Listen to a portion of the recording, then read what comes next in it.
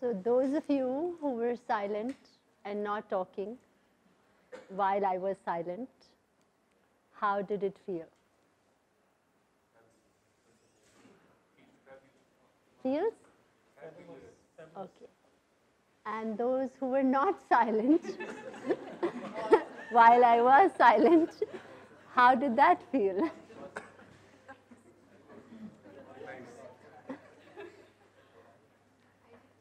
No, I'm like genuinely interested in the answer. How did it feel? They were anxious that what you will talk. Yeah. And the people who were silent were not anxious? I think being silent was a little uncomfortable. Yeah. It was comfortable. No, I wasn't comfortable. I couldn't stay silent. I was like more curious, why are you not talking? You felt that? Yeah. Because you expected me to talk? Yeah, then what you start? There was a sarcastic smile on your face, and I was thinking you were waiting for them to stop talking. Then you can talk. So all of you who felt uncomfortable because you were expecting me to talk, how does that feel in your body? Could you feel something? Like if you were to take your attention to your senses, could you feel, could you describe how it felt? Frustrating. Yes? And? Curiosity and? Like energy is trapped inside and something has to need to be broken, like something like that. Right. Anxious. How does anxiety feel? How does it feel in your body to be anxious? Impatient. Impatient. Is a positive sign. To be? To be anxious is a positive sign. How? Anxiety is a positive sign unless and until it goes into the hopelessness that you will never speak. So when you are anxious, you are positive. How interesting. How interesting. I agree with you. How interesting. Everybody is anxious, and anxiety and anxious, they both are the positive signs. Don't let them happen into the, hopelessness. So when you say anxious, right? Because you're anticipating something? Because you were expecting something? And if I just sat here for 20 minutes and didn't speak? Then the hopelessness. But that's a possibility, right? Because it's my talk, so I can choose to sit in silence for 20 minutes. Then people will start leaving the place And why would you do that? because you're not speaking anything. Because we cannot do anything about it.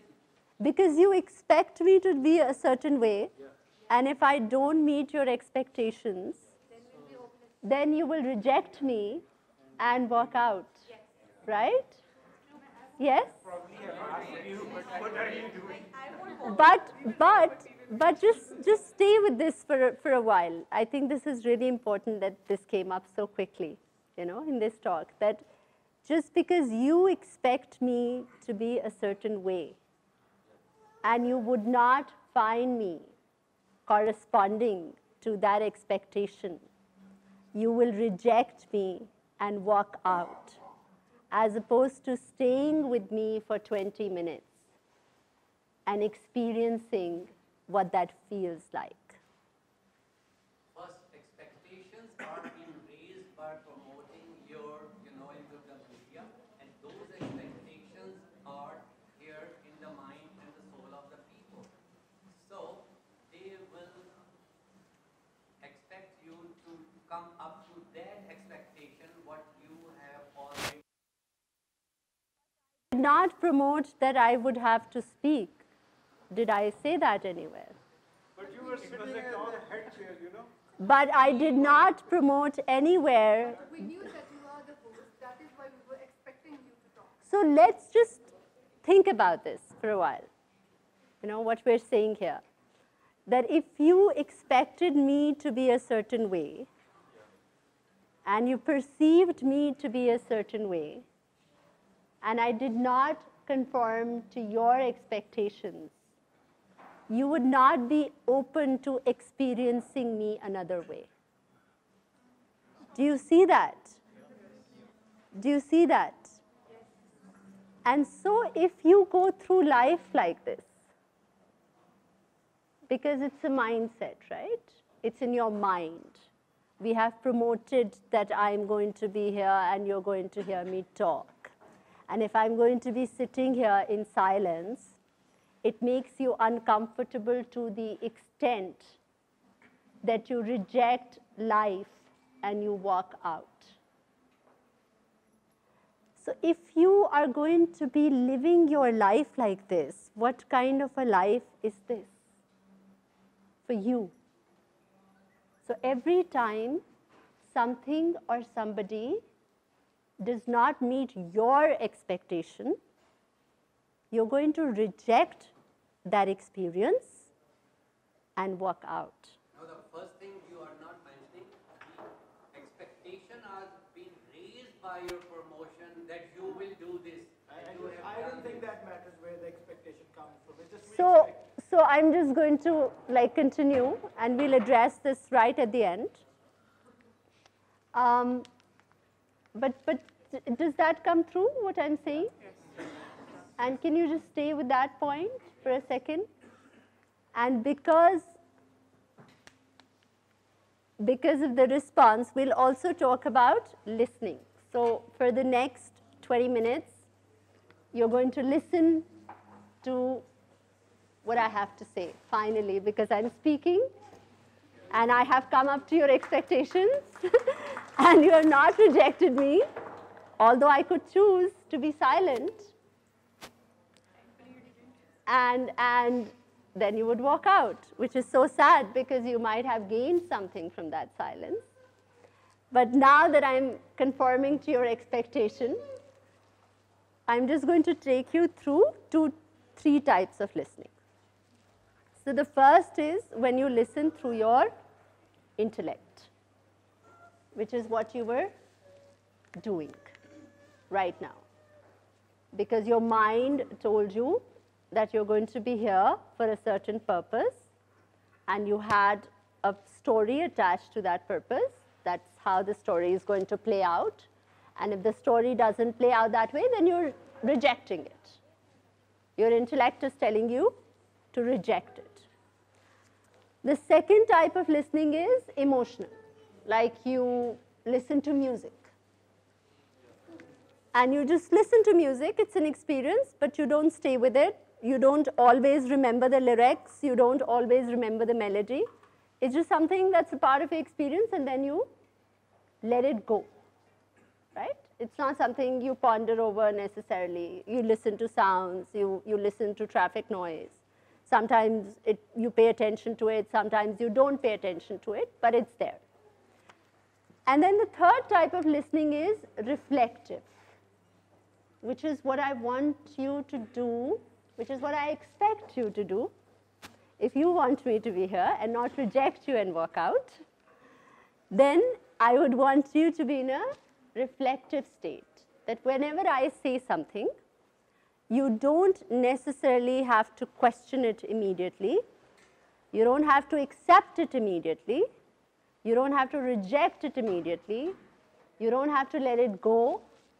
You should just have that pause where you're absorbing what I'm saying and processing it, and see what questions come up inside you because of whatever is being said, and how it challenges your intellectual listening. Does that make sense? Yes? Because every time something new is communicated, the first tendency is, oh, but I wasn't expecting this, so I'm going to walk out. But growth comes when you learn to stay. Correct? Can you hear me at the back? You right at the back? You right at the back? Can you hear me? Can you hear me? No, there's somebody behind you. Yeah? And every time you can't hear me, you raise your hand. So I'll speak loudly because there isn't a mic. So if I forget to project enough, you raise your hand and I'll speak loudly. Good? So coming back to anxiety.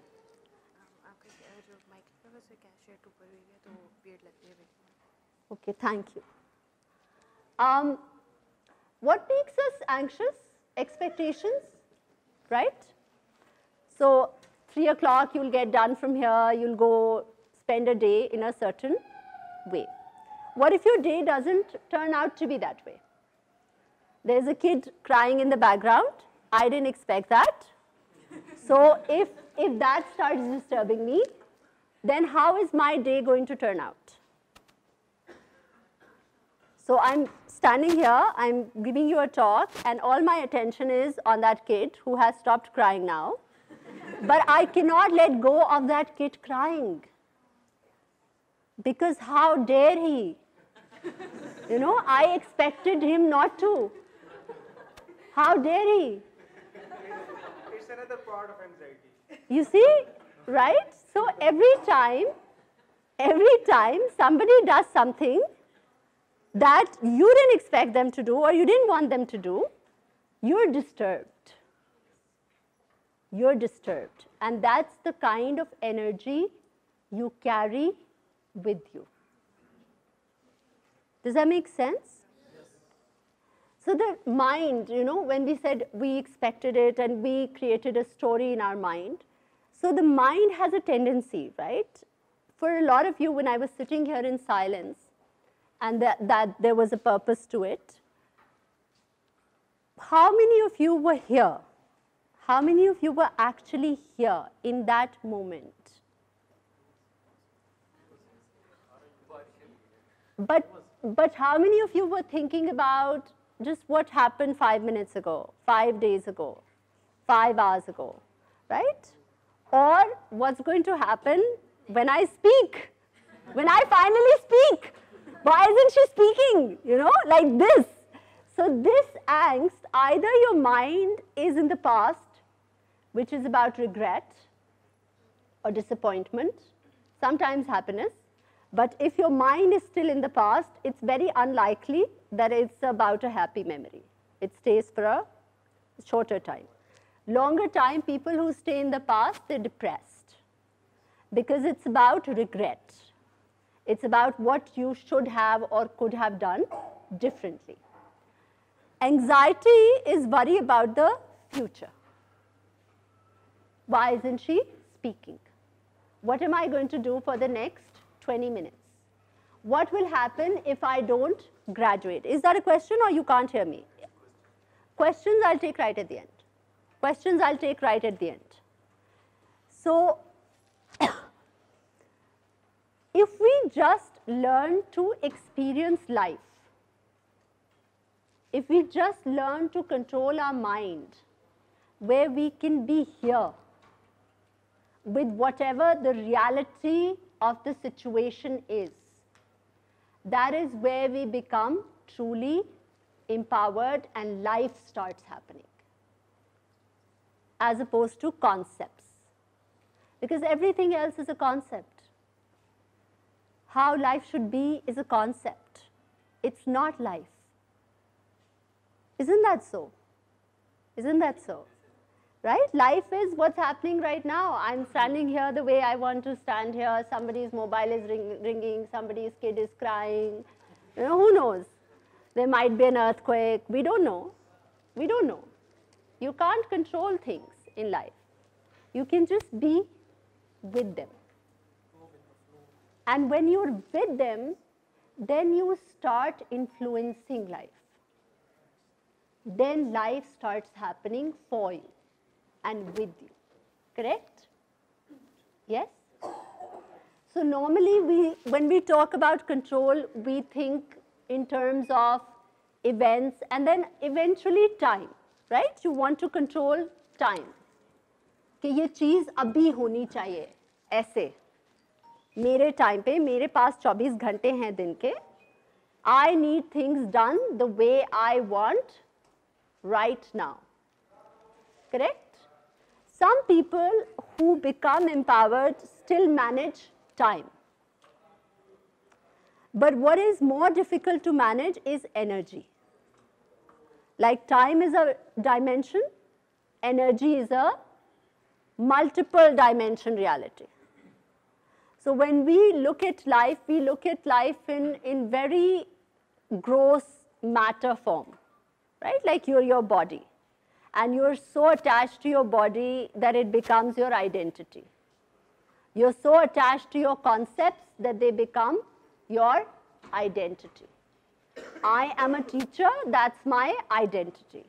Now that limits me because I can't be anything else. Anything else that life offers me, I will reject because I am so attached to who I am. Correct? But if I start letting go of those attachments, then that's where my growth happens. Yes or no? Yes or no? So similarly, if I start seeing the world and myself as energy, then life changes. My perception of life changes. My experience of life changes. Yes? What impacts energy? So moving on to that, how do you, अब ये तो मैंने सारी intellectual बात कर दी ना, ऐसे मैंने आपको conceptually, मैंने और concepts बता दिया आपको, नए concepts, identify करने के लिए कि ये कहाँ है और ये truth है और अब हम इससे attach हो जाते हैं. But how do you manage energy? What are the things that affect your energy?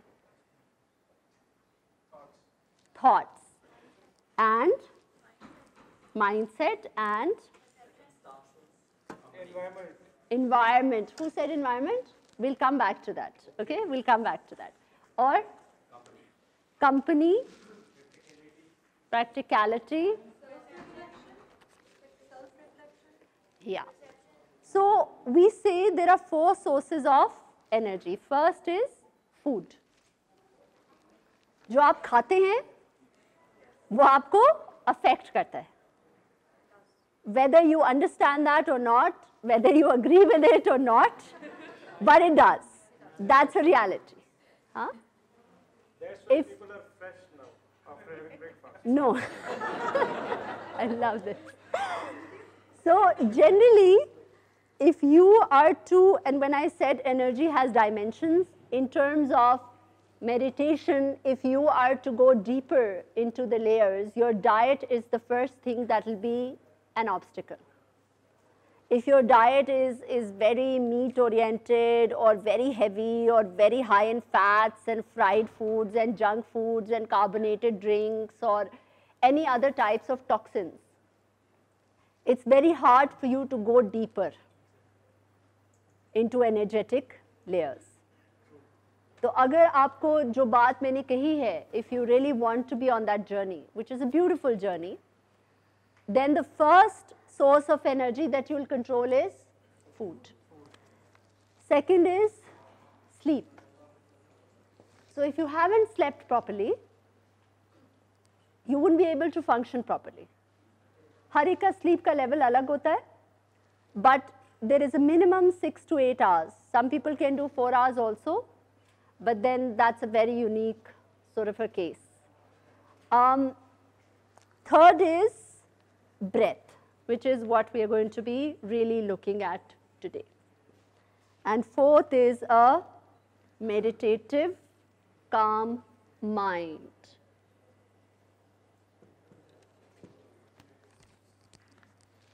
So if you can control these 4, if you're aware of these 4, your life is aligned energetically. सांस के बगैर तो जिंदा ही नहीं रह सकते ना, मतलब खाने के बगैर थोड़े दिन जिंदा रह लेंगे, नींद के बगैर थोड़े दिन जिंदा रह लेंगे. But if you stop breathing, your life ends. Your life ends right now, in this moment, with expectations. For the next 20 years, वो जो आपने 20 साल की एक प्लान बनाया है, अगर आपकी सांस रुक जाए, तो वो 20 साल का प्लान खत्म हो गया. Right? Then you can keep rejecting the world has rejected you. So when you do that, your breath, but we're not really aware of how we breathe anymore. right? Because the kind of lifestyle we've adopted, the kind of habits we've adopted, the kind of ego attachments we have developed, we're not really aware of our breath. And breath is critical to your well-being. अगर आप सांस सही से नहीं लेते तो आपके जो 90% टॉक्सिन्स आपकी सांस से बाहर जाने हैं वो आपकी बॉडी के अंदर हैं. And you're living a very unhealthy and disempowered life. Your productivity level is low, you're inefficient, your relationships are disturbed because वो बच्चा क्यों रो रहा था, अब ये तो मेरी जिंदगी का मसला बन गया ना. तो अब ये तो कल तक मेरे दिमाग में रहेगा कि उसने ये बात कैसे कर दी. So everybody I'm meeting, how dare people talk to me like this? So then how dare you talk to me like this? You see this, right? You're so disturbed, and that's the kind of energy you are bringing into the world, and that is the way the world is responding to you. That is the way life is responding to you. And then you will be anxious. Because you're out of control, because your life is out of control. Just because of one kid? Just because you've given so much importance, right? अगर मैं इतनी attach हो जाऊं इस बात से कि कैसे किसी ने कुछ कर दिया जो कि मुझे नहीं अच्छा लगा, तो वो तो वन किड तो ऐसे रोज 20 मिल जाएंगे ना. हर चीज ही आपकी एक्सपेक्टेशन के अगेंस्ट जा रही है. The world has to live up to your standards. Like, you know, we've been taught सच बोलना चाहिए, मेहनत करनी चाहिए, सुबह टाइम पे उठना चाहिए, अच्छा रहना, but हम वो नहीं करते. Because वो concepts हैं. We don't know how to incorporate that into our experience. You can only control your mind through your breath. When you start focusing on your breath, you start living consciously, then your mind settles. And that is what yoga and meditation does. So yoga का perception लोगों का बहुत ही limited है, unfortunately, in our society, which is very physical. You know, you would say, oh, I'm going to lose weight and look good, which makes you more anxious. Because you're not losing weight and you're not looking good immediately, you know. And you're eating all the wrong foods, but you just want to look good. तो मेरी तो योगा से ये expectation थी कि मैं तो एक महीने में दुबली हो जाऊंगी, लेकिन मैं तो हुई नहीं. So now, how dare yoga do that to me? You know, मतलब ये एक अजीब conversation है. So yoga is more about what I said, that you're with whatever is. You're doing your 100%. You're in the present moment, and even with your 100%, you let go of attachment to the result. You know, it's like we say, in Sanskrit we say, yoga chitta vritti nirodha. So yoga is the tool for handling the modulations of the mind. You know, the mind that keeps telling you, this is how life should be. So yoga is becoming one with life, mind, body and soul. Yes? Yes? Now some of it might sound very like supernatural and unscientific, and what is she talking about? So for that, I would just say you stay with the experience. Just staying with the experience takes you somewhere. Did you have a question? You had a question. Yes. I had a question. When you were telling us about it, when we are silent or for a period of time, we are either looking back at our past or we are thinking about our future. So what if we are just reflecting on the things we have just learned like 5 minutes back, and we are thinking about those things that what am I going to do now after this, relating it to the past? What is that state called? Well, for now, I mean, right now I wanted, but even then, that state is still in the past because the moment is here. You see, now it's gone, now it's gone, now it's gone. Do you understand what I'm saying? Like if I start thinking about what I said 5 minutes ago, I can't be giving this talk. Do you see what I'm saying? Like if I even if I memorized this talk and I was thinking about what I said 5 minutes ago, you would notice my presence in this sentence would reduce. My presence, energetic presence for you here would reduce. Do you see that? Do you see that? Because 5 minutes is also past. 5 seconds is past. It's gone. It's gone. Now it's gone again. So, you know, if you live like that, if I have to stand here, we do this, like you'd have to live like this. When I say now, now, now, now, now, you'll go mad. You will spend your life doing this. If you have to keep your mind like this is how your life is, literally, maybe even faster, right? So we're going to do a few breathing exercises and a meditation where you might experience whatever you experience. I don't know what you'll experience. I want you to have no expectations that my meditation will be this magic formula which will cure you of your anxiety, and then if it doesn't, then what a terrible session this was. Because that is why we were here, and that didn't happen. So how ineffective? So your meditation is what it will be for each one of you. It's an individual experience. It's also dependent on how open you are, how receptive you are, and how much you let go.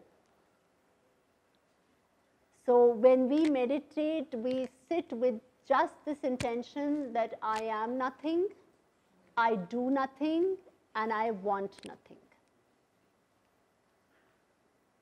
So at the end of it, there is nothing. There is no expectation of me talking. You know, you have to let it go. Right? And so that's the beauty. When you meditate, you are in a state of complete effortlessness, where we say that you do nothing. You know, you're in another state. And then once you come out of the meditation, then you are in the world and in the action 100%. Your effort is 100%. But you're not attached. You see the difference? You're not attached to controlling life. You give to life. Because essentially, at a deeper level, you are here to give. I am giving this talk because you are here, and not the other way around. Do you see the difference? I would not be able to give this talk if you were not here. So you are giving to me rather than just me giving to you, and you rejecting me if I don't give to you the way you want me to give to you. Do you see the difference? So if you approach life with just this awareness that every time you do something, you give, then that expectation is gone anyways, isn't it? Because when I give, I don't give with the expectation of even a thank you. Otherwise, it's a transaction. It's not a gift. Does that make sense? Yeah? Good. So now we'll sit comfortably. I don't know how I'll sit comfortably. We'll figure it out. And we'll start with alternate nostril breathing. I've done that before also. And then we will move into this girl.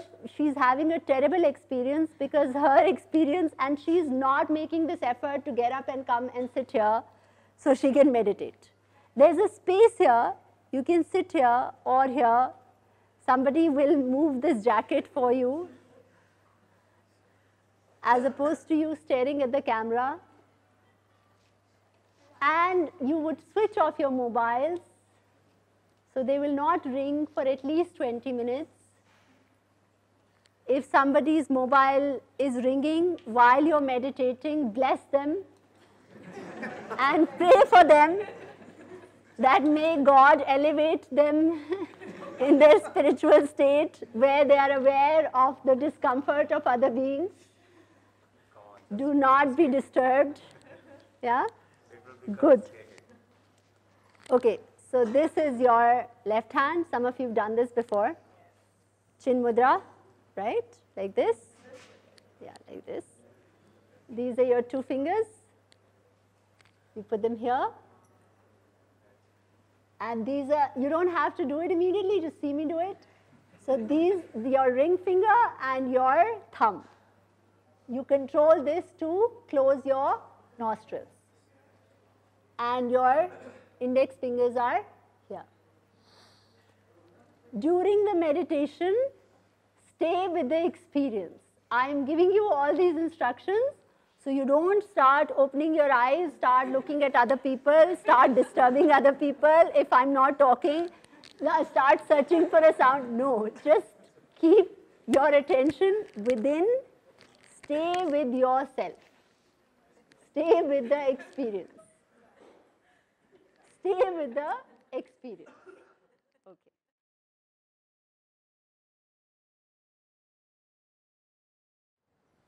Somebody who wants to share something? How did it feel?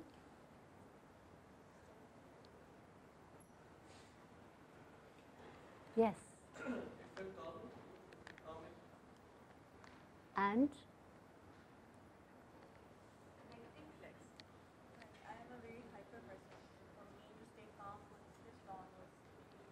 Yeah, it's hard, right? Your body, there's a lot of discomfort that comes up.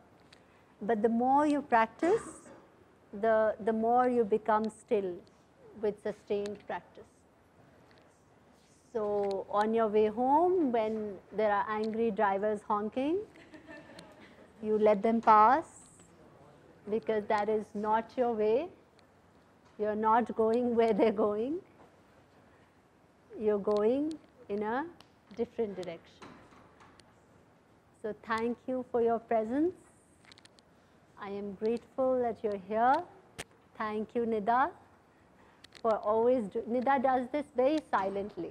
I love this about her. You know, she's a very like a non-attention grabbing person, and she does these amazing things with a very low profile. And I always feel like we don't acknowledge her enough. So I just feel like, you know, we should all thank her and bless her. So thank you so much. And we will move to the room inside. After the meditation, some people might be really sensitive. So it'll be nice if someone will sing and we'll just keep things, you know.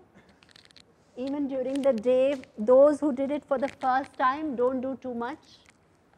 You know, just relax.